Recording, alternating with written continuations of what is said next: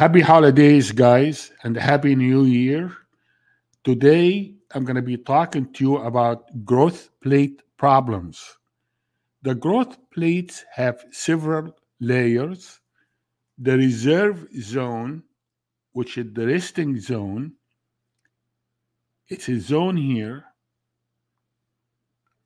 and then proliferative zone. You see the cells, they're like columns on top of each other. Then the zone of hypertrophy. And the zone of hypertrophy got three layers: zone of maturation, cells mature, then degenerate, zone of degeneration, and then zone of provisional calcification. After the cells mature, degenerate, and dies, then it becomes calcified. That's called the zone of hypertrophy, and that creates a lot of confusion because of the sub zones. So let's start with the reserve zone. You can have two problems: Gaucher disease and the dystrophic dwarfism. And you can see the reserve zone is right here. The next one, proliferative zone. Then after that, the zone of hypertrophy. The reserve zone can be affected by Gaucher disease. It's an enzyme problem. If it's an enzyme, so it is an autosomal recessive.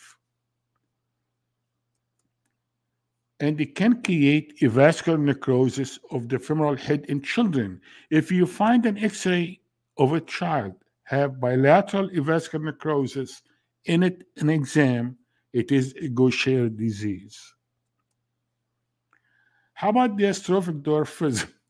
The dystrophic dwarfism, you find a cauliflower ear and hitchhiker thumb. Failure of sulfate transport. You need the sulfate for the proteoglycan, chondroitin sulfate, and keratin sulfate. It is an autosomal recessive problem. How about the proliferative zone? There's a high rate of activity, high rate of oxygen tension. It is columns. The cells are maturing, dividing, and basically it can create two problems. One of them is the rickets. One of them is achondroplasia, not the rickets. And the achondroplasia is the shorter dwarfism with short limbs. And it happened because of FGFR3 mutation. You can have a spinal stenosis and champagne glass outlet of the pelvis. So this proliferative zone, if it doesn't work, you can have a shorter person. If it becomes very active, you can have gigantism, a very tall person. Now we go to the third zone, hypertrophic zone. Hypertrophic zone, most of the problems happen in the hypertrophic zone. The rickets, the slipped epiphysis, the Salter-Harris fracture, all of them happen in the hypertrophic zone. It is the weakest zone. So a lot of problems happen there.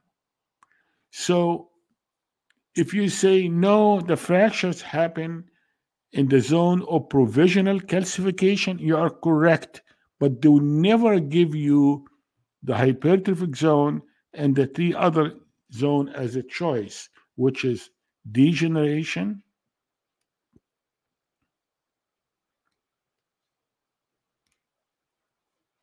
maturation, degeneration, and provisional calcification. These are the three layers. They will never give you that provisional calcification with hypertrophic zone. They will give you a hypertrophic zone with the resting zone or the proliferative zone, uh, or maybe zone of something else, but not hypertrophic zone and zone of provisional calcification. So if becomes a fracture, it is probably provisional calcification, which is part of the hypertrophic zone. The scurvy will come from affection of the primary spongiosa, and that may be one of the selection to confuse you with rickets. Rickets will be zone of hypertrophy.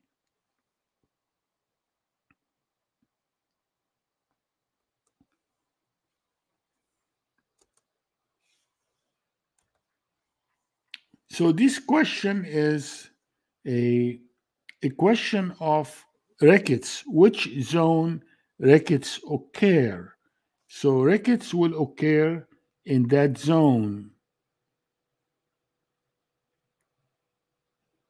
in zone D. That is the zone of hypertrophy. Achondroplasia will occur in zone C, zone of hypertrophy. Is down here.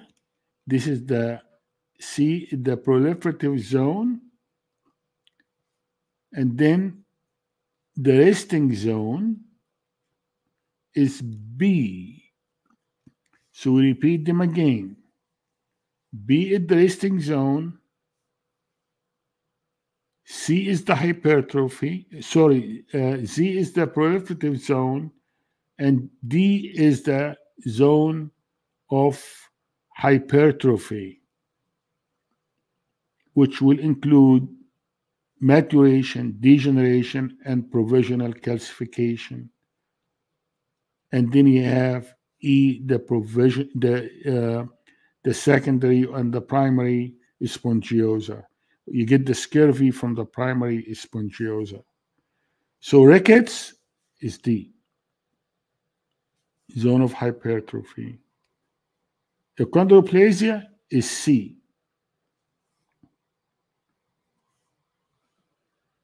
Dystrophic dwarfism is B. Scurvy is E. Thank you very much. I hope that was helpful.